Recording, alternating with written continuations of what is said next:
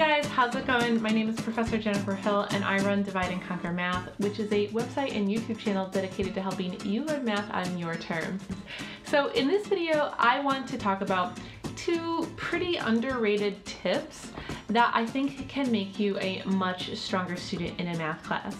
I think this is a great video to watch if you are at the beginning of the semester, or maybe you're starting to feel like you're dragging a little bit in a math class and you're not sure what to do, or if you're in an online class that doesn't have like a formal meeting time and just works with videos. So oftentimes students think that being good at math is like one of those things that you're born with, you're either good at it or you're not.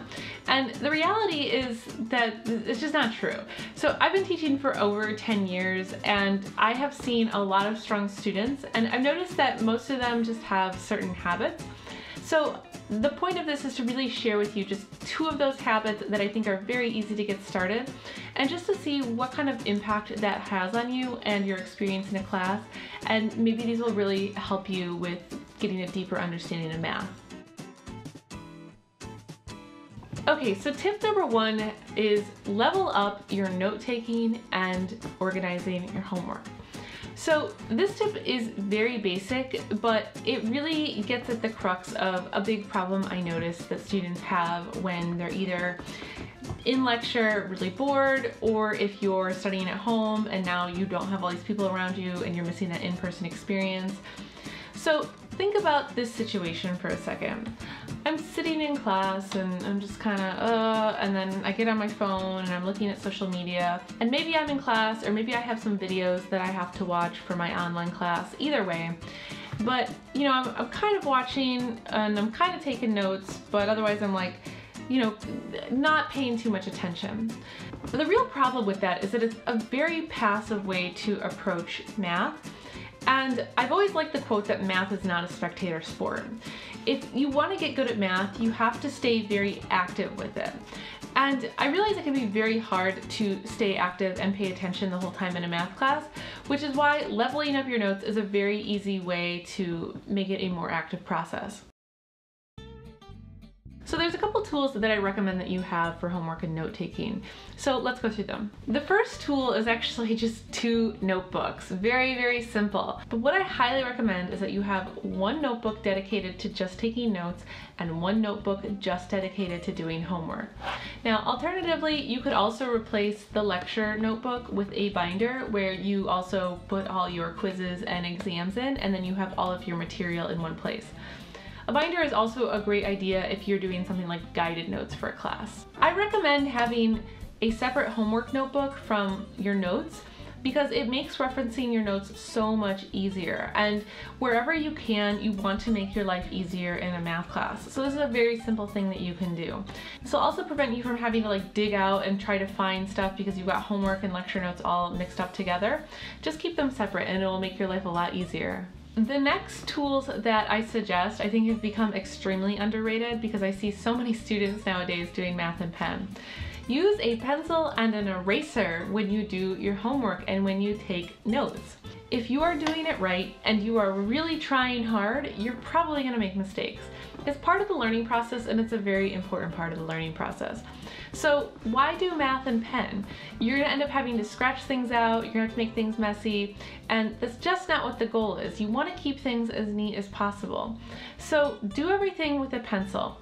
Also, I have noticed as a math student that I have always erased down to the edge of my eraser, and I usually lose my eraser pretty quickly on in the semester.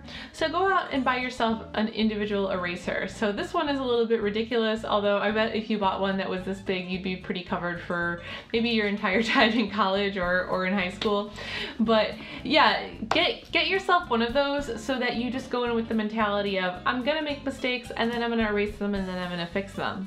Now, the last tool is probably the most fun one. Get yourself some colored pens or a set of colored highlighters so that when you are doing homework or when you are taking notes, you can start color coding things. So the reason that I recommend having a color system is this is really what's going to make taking notes a much more active process. If you know that you have a color coding system for your notes, you're going to pay attention a lot more in class to make sure that you are kind of fulfilling what your system is, however you want to set it up.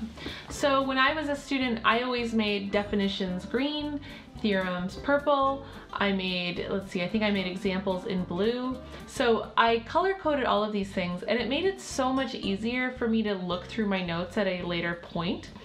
And it also really quickly changed the experience of being in class, because now I had things that I was watching for and I really wanted to make nice notes. You also want to use a similar system when you're doing your homework.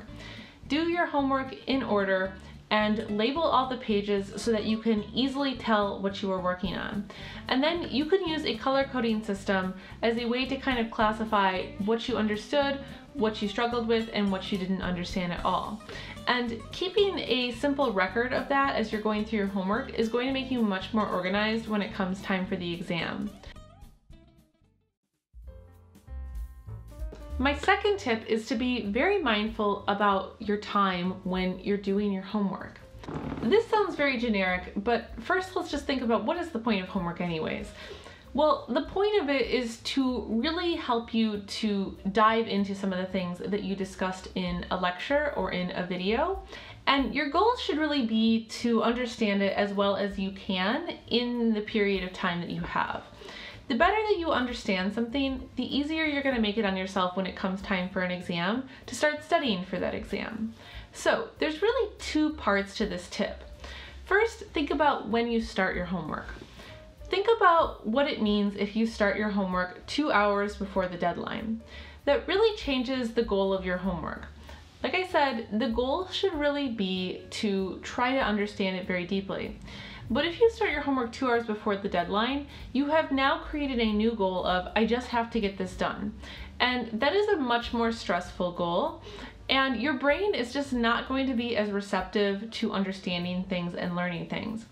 So if math is something that really stresses you out, this is extremely important for you actually, because if you just start things at the last minute, you are just going to continue to get stressed out with math. So very simple solutions to this problem if you always start 2 hours before the deadline.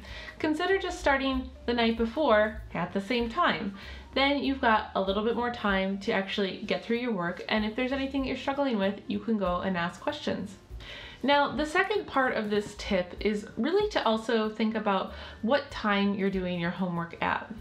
So I think it's just kind of the norm for many students to be like, oh, I'll just start it tonight because it's due tonight and, you know, it's 3 hours before the deadline.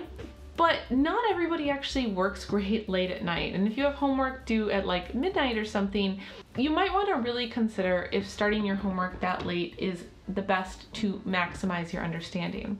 So consider playing around with the time that you try doing your homework. Consider trying maybe in the morning or sometime in the afternoon. For me personally, I always found that I worked best anywhere from the early afternoon to the early evening. Those were kind of my windows where I could do my homework. And once I knew that, I had consistent times where I would sit down and work through it, and then I had a pretty consistent time where I knew I was going to stop working for the day. So once again, this is all about just making math a better experience for you. And so if there are other times in the day where you have more mental energy, then you really want to make sure that you're taking advantage of that, especially with something as hard as math. Okay guys, so those are really the two tips that I have. I am wondering what you guys think about this, so if you want to leave me a comment or leave other tips of your own, feel free. And if you have suggestions for me, I'm always listening. So thanks for watching guys, I'll catch you next time.